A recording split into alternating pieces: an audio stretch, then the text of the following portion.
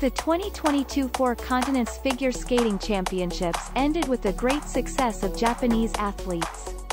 6 men's and women's singles from Japan, all of whom put out the Parsons best, and Kana Muramoto and Daisuke Takahashi made history with ice dancing.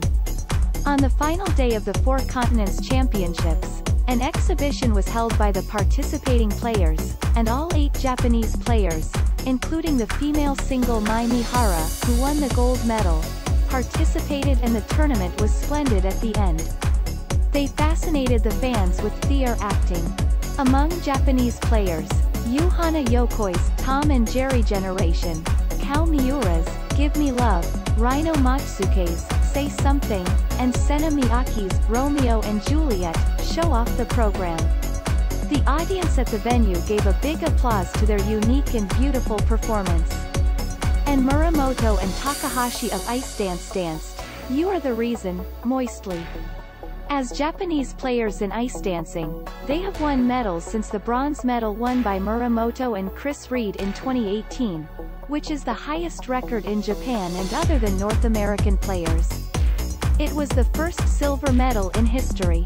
Muramoto appeared in a pure white dress, and Takahashi appeared in a white shirt and black pants. They showed off their brilliant edge work and powerfully supporting lifts. Their performance attracted many fans, and at the end they were enthusiastically hugging each other. Next, Kazuki Tomono, who was the best Japanese player in the men's single and won the silver medal in second place, appeared. I was surprised at the audience in a suit wearing a shirt, a tie, glasses, and a briefcase, which is familiar in Japan.